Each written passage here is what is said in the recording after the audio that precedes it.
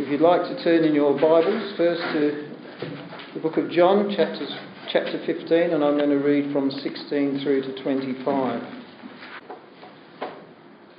You did not choose me, but I chose you and appointed you to go and bear fruit that will last. Then the Father will give you whatever you ask in my name. This is my command: love each other.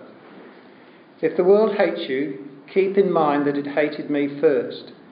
If you belong to the world, it would love you as its own. As it is, you do not belong to the world, but I have chosen you out of the world. That is why the world hates you. Remember the words I spoke to you. No servant is greater than his master. If they persecuted me, they will persecute you also. If they obeyed my teaching, they will obey yours also. They will treat you this way because of my name, for they do not know the one who sent me.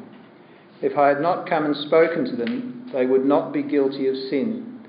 Now, however, they have no excuse for their sin. He who hates me hates my Father as well. If I had not done among them what no one else did, they would not be guilty of sin.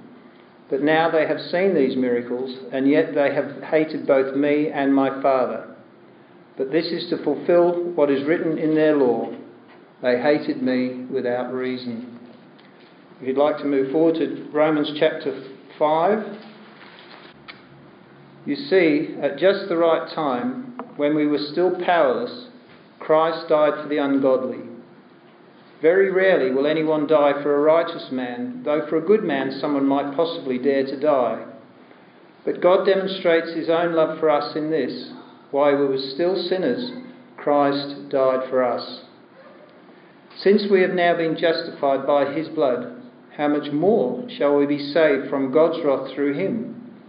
For if, when we were God's enemies, we were reconciled to him through the death of his Son, how much more, having been reconciled, shall we be saved through his life?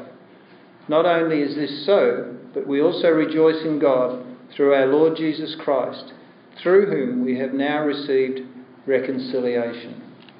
May God add his blessing to the reading.